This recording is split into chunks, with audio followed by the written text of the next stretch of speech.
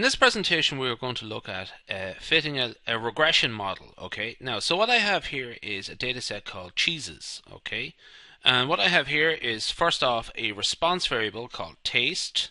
Okay, and then I have, now that's going to be our y variable, and I got three predictor variables or independent variables as they're also called: acetic, H2S, and lactic. Now, essentially, what I want to do is use these three predictor variables to come up with a basis, sort of come up with a prediction for taste based on these three variables. Okay, so what I got to do here is, by the way, we can ignore that. That's just case. That's, forget about that. Okay, so essentially what we go to do here is go to stat and we go to regression. Okay, now there's a couple of useful things there, like fit a plotted line, but always look out, those are always handy. So essentially what we'll go down here is go to regression and fit regression model. Okay, model the relationship between categorical, or so you can have a read of that there. Now the response variable here is going to be taste, so select that. Okay, and then the rest of them are continuous variables, so they go, no, that goes down here, that goes down there. Now they're all continuous variables, so we might throw in a predictor variable the odd time as well, but like just have a categorical variable, so you can do that as well. I don't have any in this particular example, but they are handy. Now let's just check through this and see what we have. So model, what do we got? There's regression model. Can we add in interaction effects? Something that's quite handy, but that's actually a bit advanced for a lot of undergraduate statistics courses. So let's not use that. It's handy to know. You might use that in your job, but as far as we're concerned, not here. Options, so weighting, confidence intervals, that's nothing to, that's sort of set up nicely, so we're just going to leave that alone. Again, if you're going to really advanced stuff, you might come back here later on in your career.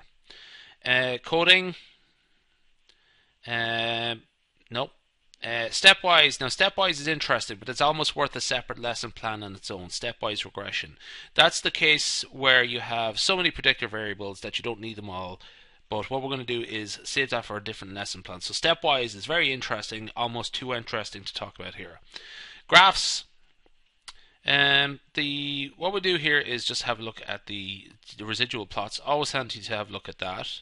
Again, this is actually sort of so interesting it's worth looking at on its own, but I'll just sort of include them here in this time. Results, all of that sort of stuff there. We'll throw in the Durbin-Watson test statistic. Okay, always handy to have everything in there.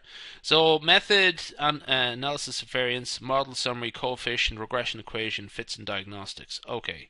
Everything there is actually pretty good. I'm throwing in the Durbin-Watson test statistic. Do you know what? I might actually just sort of leave that because it sort of fits in with the diagnostic plots, and probably I might sort of like talk about it when I'm looking at those. So that's related to model diagnostics. Okay. Storage was just like, we'll leave that. So click OK on that. Now we're going to get a whole bunch of output here. Any second now. There we go. That's our residual plots. Let's come back to them shortly. Looks good so far. So let's just look through what we have here. So this is all our, this is a regression ANOVA table. Okay.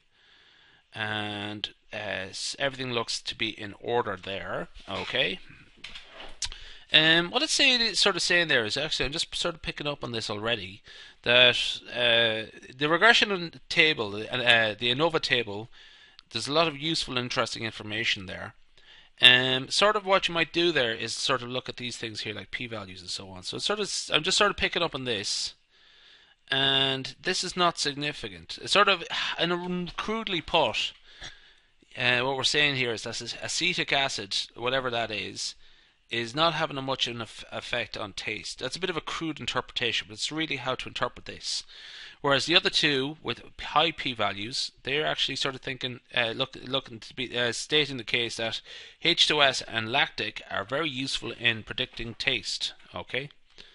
Now let's go down. Model summary: R squared, adjusted R squared, and so on. Prediction R squared. This is actually just a sort of case of how useful this model is. There's a couple of different procedures here.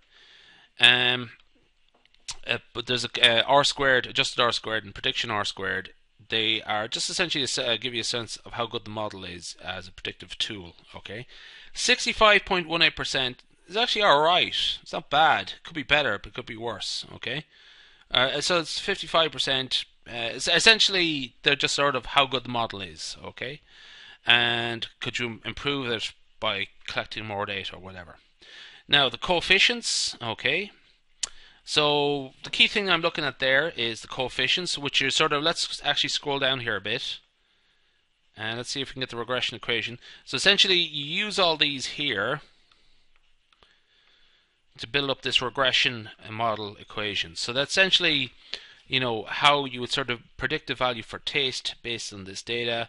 So whatever value you have for acetic, whatever value you have for H2S, whatever value you have for lactic, you sort of do something. You can sort of input the values there and try to predict a taste score.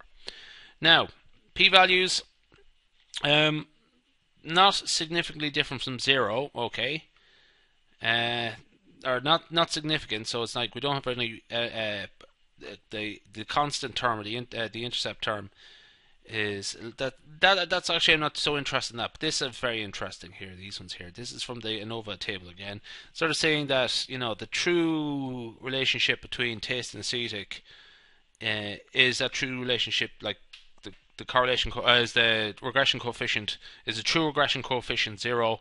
We're failing to reject that null hypothesis. Okay. Essentially what it's sort of saying here is that acetic's not very useful in this model, and we might get rid of it. That's for a different video. VIF, this is to do with multicollinearity. Okay, again, very interesting, but I'm going to sort of wait until we have a, you know, it's worth a video in its own right. VIF stands for variance inflation factor, and that is related to multicollinearity. So go down here now, and we have a look at the unusual diagnostics, or the unusual observations. And sort of says that observation 15 here is quite unusual. It's been flagged as a large residual. Okay, so you know, if you're going to look through your data, you might have a look at that and see what happened there in case 15. Then we get our plots. Okay, so this is residual plot. So this is for the residuals. It looks pretty good there. What we should be looking at here is the normal probability plot. And the dots there follow the sort of the line for the most part. You get that odd little outlier there, but it's sort of what's happening there is essentially we're thinking like the residuals are normally distributed. Okay, here what we're looking at is to see how they're distributed they are. Okay, is there any sort of effect there, funnel effect or anything like that? So what we're looking for there is heteroskedasticity. Okay, the variance differs along the range of values. Doesn't look like it there. There's a mild funnel effect, very mild, but that's not enough to go on. Okay, histogram of the residuals there. So that just backs up our notion that the data is normally distributed. We get the odd outlier up here. Again, not worth losing any sleep over. And the observation order. So what we're looking there for there is autocorrelation. Doesn't really look like there's any particular pattern there at all.